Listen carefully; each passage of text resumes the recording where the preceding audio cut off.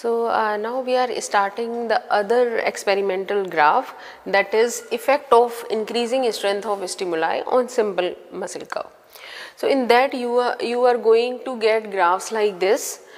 So looking at the graphs like this, you would have few things in your mind, that why like other practicals you are not getting curve like this.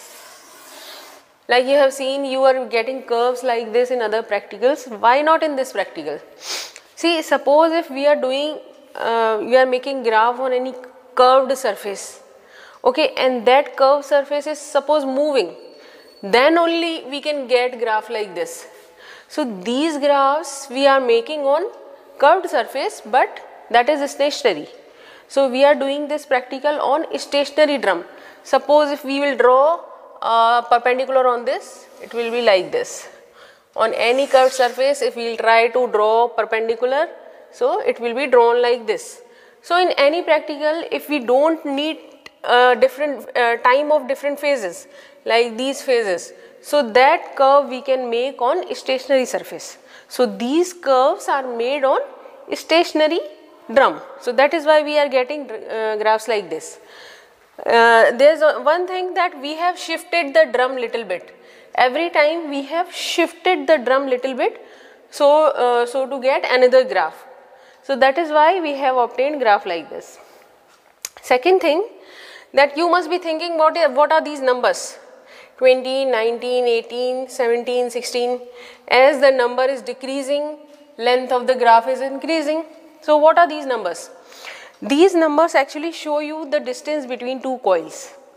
So while these graphs were made, actually we were using induced current which were produced in the secondary coil. So and that induced current was produced because of change in flux in the primary coil. So as we were decreasing the distance between two coils, there was increased strength of stimuli in the there was increased current in the secondary coil. So that is why there is increased strength of stimulus gradually. So as we are decreasing the distance between two coils, there is increased current in the secondary coil. So that is why these numbers are being written. Third thing which may come into your mind is why MB? What is this MB, MB, MB? So meaning of this MB is make shock and break shock. So we know that induced current is produced only when there is any change in the flux in the primary circuit. So when the current was starting means make shock, or the current was breaking means break shock. Only that time there was production of induced current in the secondary circuit. So that is why it is showing make shock or break shock. At a single point there may be two strength of currents, one at the make, one at the break. So that is why the meaning is make and break. Now what happens in that? We can see in this graph there is increased length of curves, increasing length of curves. So what is meaning of that? See, we are gradually, suppose this is one motor unit. This is one muscle. And suppose there are 3 motor units in that.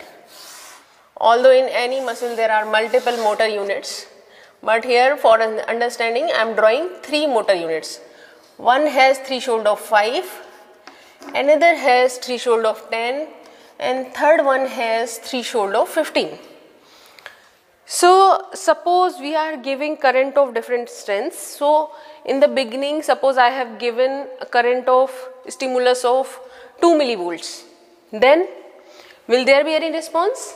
No, because it is below threshold. But then I gave a current of 5 millivolts. So this one of motor units has threshold of 5. So this one motor unit will contract, and then muscle will also contract. If again we are giving a stimulus of 10 millivolts, what happens? Now this motor unit and this motor unit will come in picture, because now this is crossing the threshold of these 2 motor units, and now the contraction of the muscle will be little more stronger.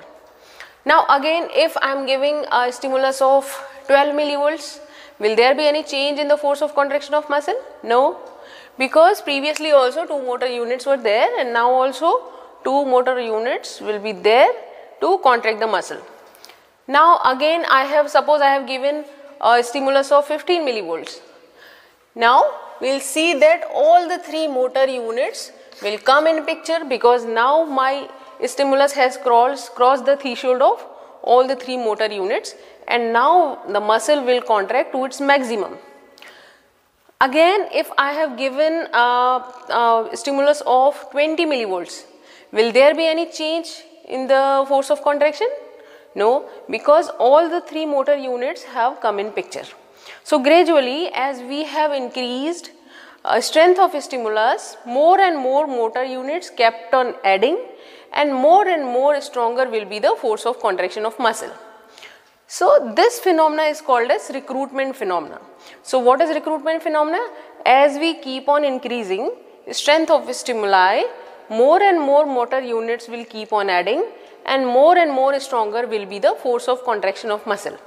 So by this example we can understand here. So here we have given a stimulus, here a stimulus, so there was no response. At this point, at the 18 centimeter distance of between 2 coils, there was some response, which is called as threshold stimulus. So here we can understand for this muscle it was 5 millivolts. Okay, so at the point when at least one motor unit will come in picture, so that is the threshold stimulus. But then we kept on increasing the force, the strength of stimuli, the force of contraction kept on increasing. At one point it was maximum. Okay, after that we kept on increasing the stimuli, strength of stimuli, but there was no change in the force of contraction of muscle. Why? Because already all the motor units have been recruited, have been added.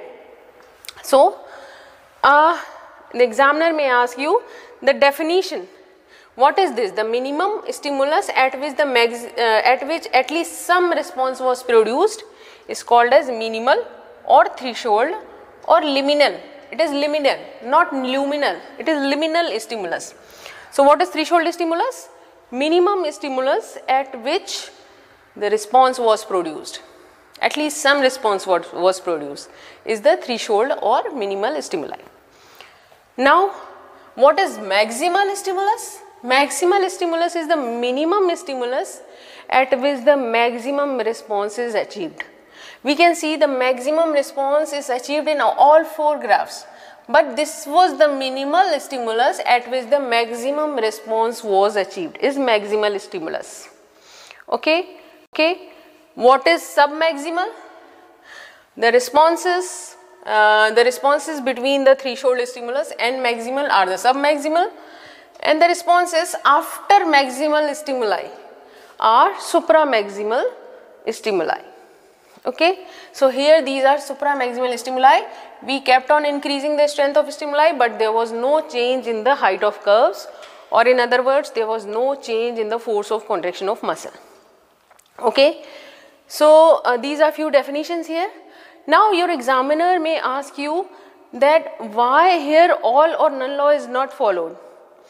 Okay, we have seen that on increasing strength, force of contraction kept on increasing. So we can answer that all or none law is true for one motor unit, but here we have multiple motor units. Okay, so here all or none law does not apply. Then now your examiner may ask you what is all or none law. So all or none law is within same environmental conditions. If a stimulus is being given to a motor unit, that motor unit will contract to its maximum or not at all. Suppose this stimulus is more than threshold, equal to or more than threshold stimulus, the motor unit will contract to its maximum, or if it is less than threshold, it will not contract at all. This is all or none law. All or none law is true for muscle fibers, nerve fibers, motor units and heart as a whole, but not for muscle as a whole. Okay, but here we are taking muscle, not single motor unit. Now your examiner may ask you what is motor unit. Then you must know motor unit is single motor neuron and muscle fibers supplied by it constitute one motor unit. So this is all about these graphs. Many time when make and break shock both are not used, you may get single graph. Okay, in many experiments arrangements are done in such a way that they use only break shocks. In those experiments you will not get two curves at each distance, you will get only one curve that is made with the break shock only. Many time you should not get confused, many time you will get straight lines like this. Okay, so why we are getting curved line like this, curved? Because we are making these graphs on the cylindrical surfaces, so we will get curved lines. But when we are getting straight lines, it means it is made on plane surface. When these are made on plane surface, we will get straight lines. So in few cases you may get straight lines like this. Now very rarely where the these experiments are taught in detail, they may ask you why break shock is stronger than the make shock. You can see that the lines of the break shock is little higher than the make shock. So why that occurs? Then some books have given explanation that in break shock the current in the primary and secondary coils are in same direction, and in make shock they are in opposite direction. So current produced during break shock is little more than the make shock. So this is all about these graphs. So I will revise the important Viva questions. Identify the graph. This is the most important question. Identify the graph, and what are these threshold stimulus, what is maximal stimulus, what is supramaximal, what is submaximal stimuli, and then you must know what is recruitment phenomena, you must know all or none law, you must know motor units.